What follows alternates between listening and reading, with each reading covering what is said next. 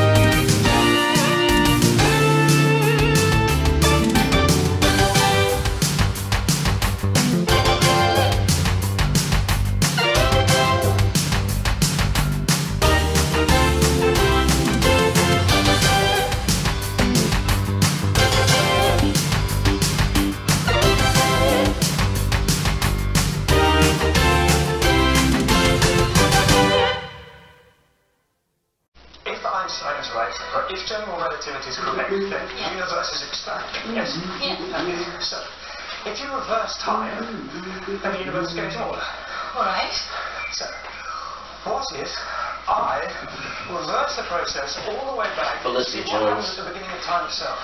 That is Eddie Redmayne as Stephen Hawking in the 2014 movie The Theory of Everything, a performance that earned him the Academy Award for Best Actor.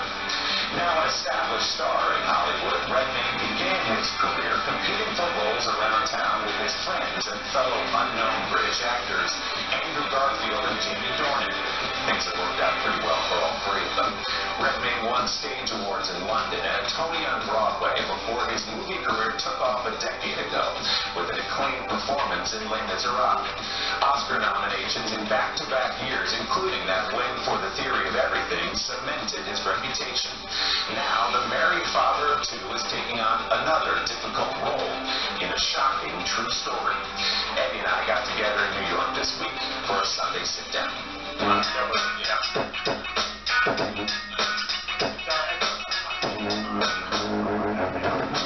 Eddie Redmayne is as charming in person as he is chilling on screen as a real-life serial killer in The Good Nurse. I took this job because I wanted to be close to my kids, and then when I get here, she won't even let me see them, and then she starts making up this insane stuff about poisoning the dog. I'm going to call it creepy, but I mean that as a compliment because the character deserves it. Yeah, I didn't certainly earned it. Yeah.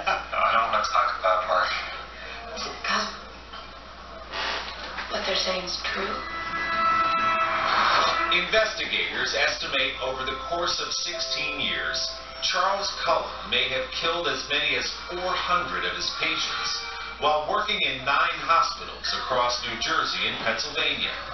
His crimes eventually were uncovered by a fellow nurse, played in the movie by Jessica Chastain. I grew up in New Jersey, and I remember hearing something about it, but I had no idea the extent to which he was killing people.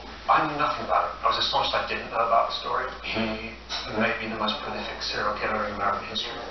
How did you capture that sort of physical essence of him? The part I love about my job is kind of getting to immerse yourself into a world you knew nothing about. You have this very unique kind of hunch. It's almost like he was being held up by the collar of the nape of his neck.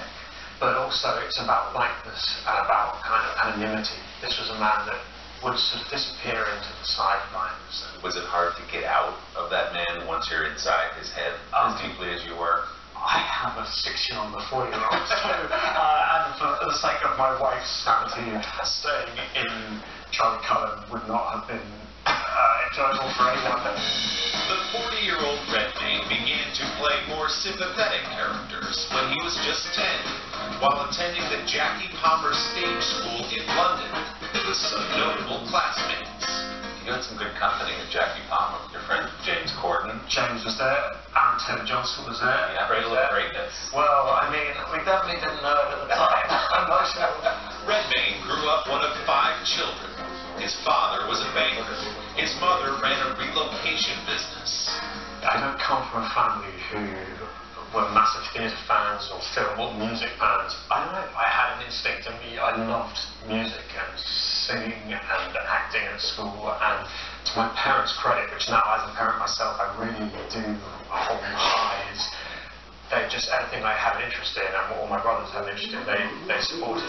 While studying art history at Trinity College at Cambridge, Redmayne performed in Shakespeare's Twelfth Night and caught the eye of a talent agent. You know, I always dreamt of doing this as a profession, but I didn't know how feasible that was. They had voice coaches and verse coaches. It was kind of my drama school. And I suppose that's where I began to take it and myself seriously. Did your parents ever, despite all the support, whisper to you that this was going to be a tough road, maybe? Medical school? They did kind of encourage me to go to university to have a sort of backup plan. Everyone was like, what would you have done otherwise? And I kind of go, maybe a curator. And I have no idea, but I think I would be useless. It was good this worked out, otherwise Thank God. there's no backup plan. Seriously, there really is no backup plan. Turns out he didn't need one. In his first major movie, Redmayne found himself acting with Angelina Jolie and Matt Damon, and directed by Robert De Niro in The Good Shepherd. I very much enjoy seeing it. Redmayne's breakout came in 2012 when he played a leading role in the film adaptation of the iconic Broadway musical Les Miserables. My place is here, I fight with you. 2 years later, he took on the challenging role of physicist Stephen Hawking in The Theory of Everything, earning praise from Hawking and an Oscar for himself. Well, there is life, there is hope. This Oscar. Was Oscar? You flinch a little bit when I use the term Oscar. Was Oscar? Why is that?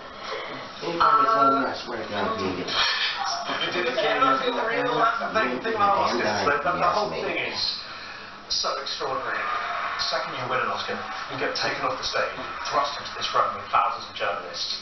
The adrenaline is pumping through your body, but it was only much later in the evening we were in this room overlooking Sunset Boulevard, and the sun started to rise over Sunset Boulevard, and for me that was the moment that something that felt real.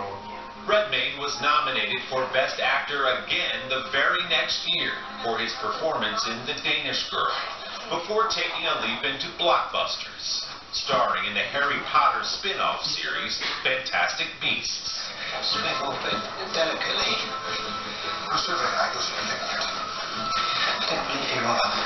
The billion-dollar franchise launched the respected actor into a new kind of stardom. Did that change your ability to go outside and all those things? Like in London, I mean, it did shift things because it's, you know, seen by gazillions of people. But those people that are passionate about that world, there's a great generosity to them. It was odd sometimes when you go to countries you've never been to before, and so you're having a kind of tourist experience, and then people come up to you and Right, then you become the attraction. You're there to see something. Wait, no, the pyramids. Now one of Hollywood's main attractions, it is clear Redmayne chose the right career. I love what I do. You don't take it for granted because it's a wonderful existence. And you've proven to your parents that you made the right choice. Just about. Yeah. I think the Oscar probably got it. Yeah. The Good Nurse is showing now in select theaters and begins streaming on Netflix this Wednesday.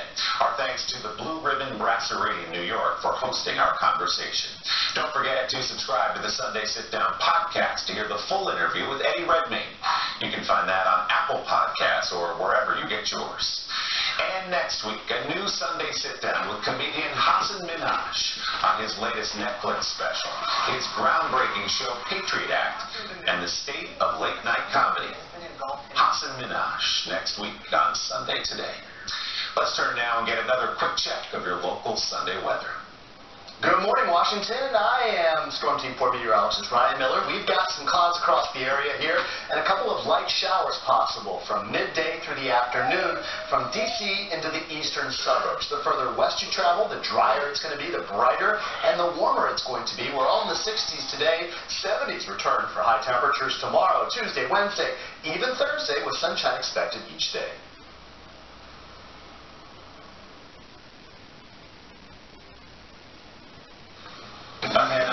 today, our highs and lows of the week, including the stunned dugout reaction by one Major League All-Star that spoke for baseball fans everywhere. What up next? The gripping story of a slave ship discovered in Alabama 160 years after its sinking, and a community defined by mystery more than a century and a half old. We're back in just 60 seconds.